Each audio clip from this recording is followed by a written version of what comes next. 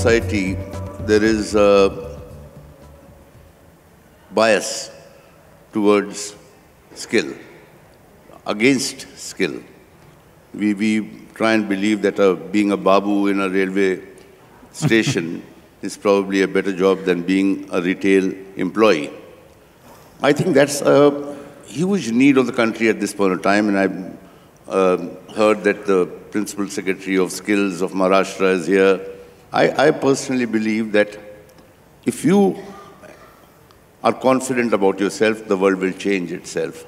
I would like you to comment on this because it's very relevant to some very hard-working people here, that they get the respect in society and they learn to self-respect themselves in the years ahead of us. The world respecting you is the quality of the world around you. If they are that kind, they will respect you.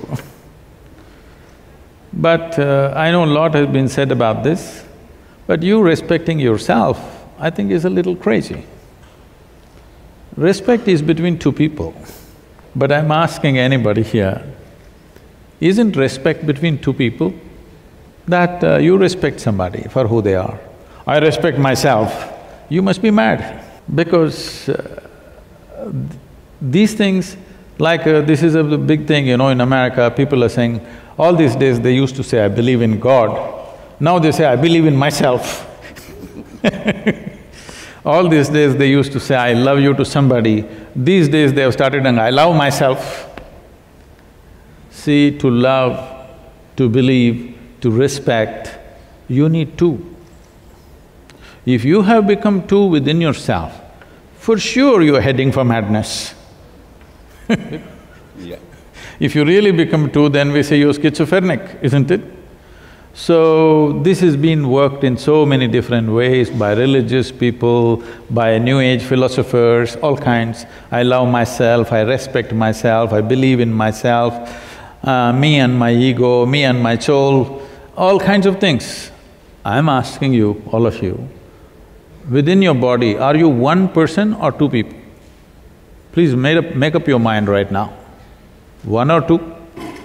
So, this self-respect business has to go because this will lead to all kinds of expectations. I respect myself, I think I'm a big guy. Now I expect you also to treat me like that. When you don't, I will become resentful, angry, all kinds of things.